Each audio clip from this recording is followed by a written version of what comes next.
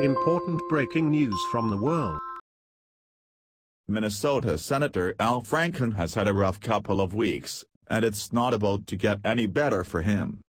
The comedian-turned-politician was previously accused of sexually assaulting radio host Leeann Tweeden, and things have only gone downhill from there. After Tweeden went public with her photographic evidence, another woman came out and accused Franken of stalking her to the point of her having to call police to get him to back off, and the accusations keep coming. Melanie Morgan writes on Twitter, "Yes, it's true. I was stalked and harassed by Al Franken. I will have details at Media Equalizer shortly." We previously reported that a woman named Lindsay Menz accused Franken of forcefully grabbing her backside during a photo op at the Minnesota State Fair.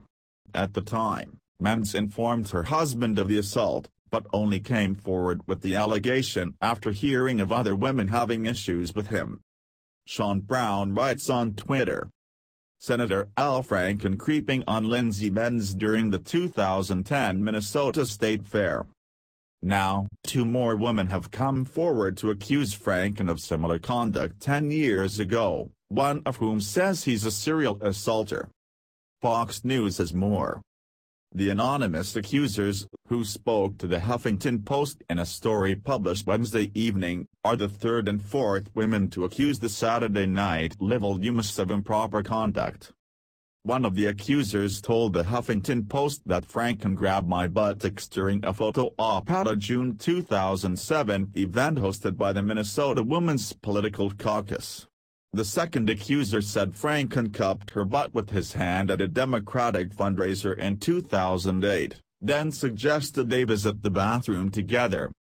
The woman who accused Franken of groping her in 2007 told the Huffington Post that the senator is a serial groper and criticized people who said the allegations against Franken are a right-wing conspiracy. "It's not," she said. "I'm a liberal person. I voted for Franken after this happened." For what it's worth, not much. Franken has denied the latest round of accusations against him. In a statement to the Huffington Post, Franken said, "It's difficult to respond to anonymous accusers, and I don't remember those campaign events." In reference to the second accuser's claim, Franken added, "I can categorically say that I did not proposition anyone to join me in any bathroom." Franken joins a growing list of powerful men being accused of sexual misconduct, with Democrat Representative John Conyers being the most high-profile Democrat thus far to be outed for his behavior. Thus far, both men remain in their positions as congressmen. However, there's been growing calls for both to resign amid the new allegations, so we'll just have to wait and see how this all turns out. Thanks for watching. Don't forget to like, comment, share and subscribe to my channel.